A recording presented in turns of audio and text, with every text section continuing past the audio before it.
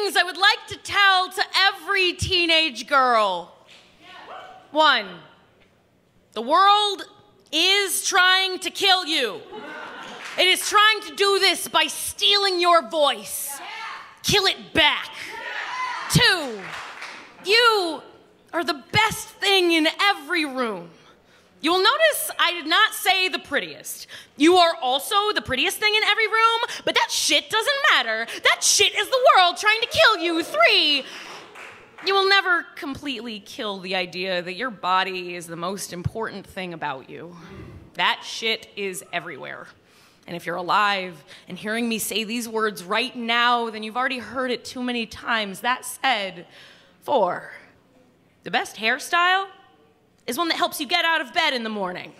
The best brand of makeup is one that sharpens a knife for you. The best brand of denim is one that fits and goes with your combat boots. Note that high heels make perfectly acceptable combat boots. Converse make excellent combat boots. And yes, combat boots are superlative combat boots. 5, wear whatever you want. Look however you want. You know who can fuck themselves if they don't like it? Everyone!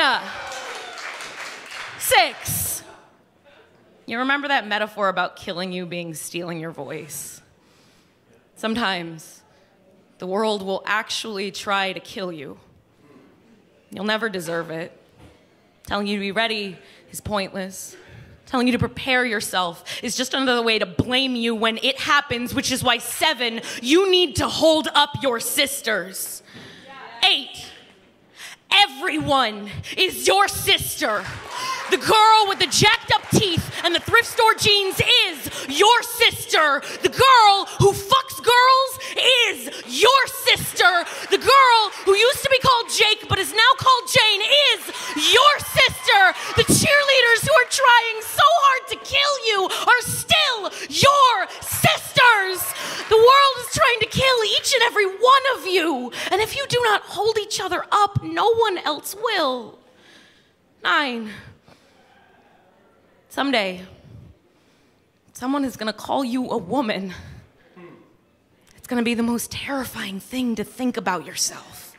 But recognize it for the medal of honor that it is. It means that you have survived.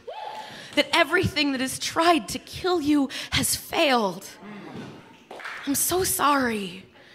I should have called you all women at the beginning of this poem.